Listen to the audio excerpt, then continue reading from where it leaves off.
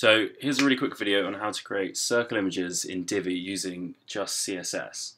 So what I've got here is created a new page. All I've done is given it a title, a blank template, and 3 columns. I've put an image in one column, and if we look at the page right now,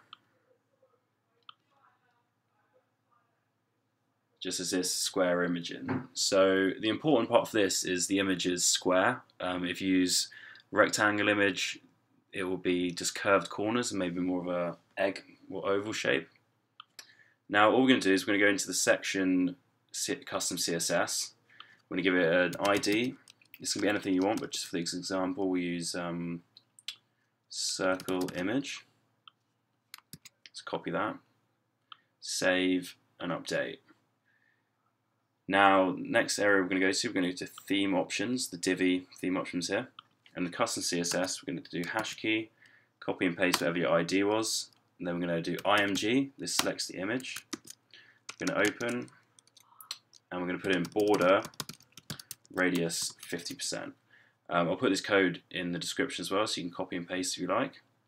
Just click Save Changes, and now I'll go back to our image page and refresh.